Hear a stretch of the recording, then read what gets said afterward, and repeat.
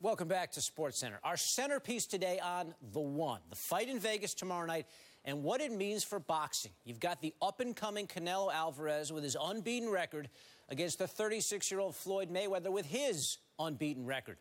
They call Mayweather money. We learned in ESPN, the magazine, this week that Mayweather has $123 million in his checking account. He may pull up to the teller Monday morning and deposit a little bit more, set to make a record $41.5 million tomorrow night. A lot of money for what some call a dying sport. We drill down deeper on that topic with our boxing crew, anchored by Robert Flores. Robert? David, thank you. Las Vegas, Nevada, a city that knows how to host and throw big events. A city of hope, city of spectacle, and electricity. And all on display Saturday night inside the MGM Grand Arena in Las Vegas for Floyd Mayweather against Canelo Alvarez for the junior middleweight championship, a fight that they're calling The One. As David mentioned, this centerpiece deals with the sport of boxing. Robert Flores joined alongside light heavyweight champion Bernard Hopkins, our boxing analyst Teddy Atlas, and ESPN.com boxing insider Dan Rayfield.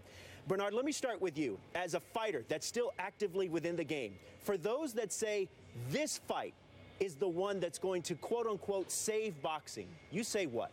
I say that's insane. I think boxing is at a good place right now. There's so many outlets for fighters to build their record up and become superstars. Listen, Canelo has done the same thing. He come up through certain undercards and build himself up. We got the chance to see him come up, and now he at this big stage. Boxing is well alive, and this is a prime example come tomorrow on Showtime how great this is. Dan, I saw your eyes roll when you heard the phrase dying sport. How come? Because I hear the same nonsense all the time, Robert. It's like, it's just a lazy and ignorant narrative. There are so many good fights in this sport, and this fight in particular happens to be the biggest one of all. You cannot tell me that a sport is dying when in one single night, in the span of a few hours, it's going to probably tomorrow night generate over $200 million. That's more than any sporting event maybe but the Super Bowl. And you're talking about a sport that's dying. Now, not every sport generates $200 million in a given night, but there's a lot of them that put on big events, big sold-out arenas, good TV ratings. And I agree with Bernard. I'm sure I'm going to agree with Teddy. To say boxing is dying is just ignorant and lazy. Teddy, let me ask you this. How important is this fight tomorrow night for the future of the sport? Well, first of all, boxing's been around for 200 years, depending on where you trace it back to the Greeks, whatever. It's been around basically almost as long as him. And, I mean, so it's not going anywhere. There's a reason why boxing has people come and watch it, because everything in this world is uneven. And on one given night, no matter what your background, no matter what you didn't have, forget about what you had, and somebody had more than you, and maybe it was unfair, but that's the way it was. On one given night, if you're determined enough, if you're prepared enough, if you're brave enough, you can make the world even. You can be world champion. And that's why people watch boxing, and people will continue to watch boxing, and that's why we're here for this big event. And that's why it could break a record for pay-per-view buys for Showtime tomorrow night. This is such a grand spectacle. Floyd Mayweather has obviously been on this stage before. Canelo Alvarez, he's certainly a huge star, especially in his home country of Mexico. But is it possible for this fight to live up to all the hype, to all the spectacle, and all the coverage it's been getting? Oh, absolutely. I mean, as of now, it's been reported the gate brought in $20 million, already estimate that's going to bring in. I mean, just with the crowd outside, as little as 8 this morning, huge crowd. The weigh-in is at 3 o'clock. It's hours before that happens. Yes. I think it's going to break the De La Hoya and Mayweather's record that they set, and I think it's also going to set a stage for big fights to come. Dan, what would be the best result for the sport of boxing as a whole tomorrow night? I think the best result for the sport is it doesn't really matter which guy wins. It's about whether we get a good fight. People want to see a good fight. If Mayweather wins the way he often does and looks good boxing, Canelo's ears off, but it's an entertaining fight. Canelo's pressing forward. That's a good result. If Canelo Alvarez pulls the upset, so be it. People will be excited about that too. But the most important thing to get those people that are going to spend their $75 or $65 on the pay-per-view tomorrow is to give them a good fight, something they can, when they turn off the TV set, they're happy about it. But with that fight, as well as a great undercard fight, by the way, between Lucas Matisse and Danny Garcia for the junior welterweight championship of the world.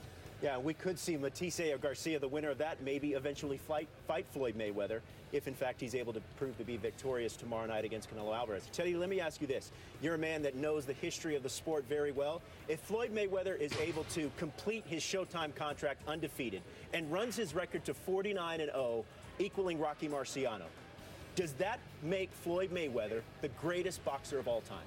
No, I mean, Chavez got to almost 100-0. I mean, you guys forget that people have gotten past 49-0, just no heavyweights. And no heavyweight retired, and no fighter has retired undefeated, as I have to speak over this guy who's testing the mic for the big event tomorrow night. See, it's a big event. Everyone's getting ready. Look, Marciano's the only fighter to retire undefeated. But like I said, Chavez, there's been other fighters, Roberto Duran. There's been other fighters that have gone past 49-0. So no, does that make him the greatest fighter of all? No, this has a real deep history, a very deep history. It definitely makes him one of the greatest fighters and one of the richest fighters and one of the better-known marquee fighters of his time. Dan, where does Floyd rank among your all-time greats right now? Well, I don't like to put an all-time mark on a guy when he's still active, especially when he might have another 4, 5, 6 fights left in his career. But I think it's very easy to say Floyd is maybe not the greatest fighter of all time, although he says he is. But he's certainly in that top 10, 15 category at this point, I think. All right, Bernard Hopkins will fight on October 26th in Atlantic City against Carl Murat for Bernard's light heavyweight championship. That will be on Showtime. Bernard, good luck next month, and thanks for joining us. Thank you. This is the scene right now. Fans have been lining up outside the arena as early as last night just to get into the weigh-in, which Sports Center will bring you live coverage a little bit later this afternoon, 6 o'clock Eastern edition on Sports Center. It's part of this gigantic sports weekend. The one, Mayweather versus Alvarez. We will have coverage from the MGM Grand with Robert and our boxing crew all the way up through the fight and post-fight as well.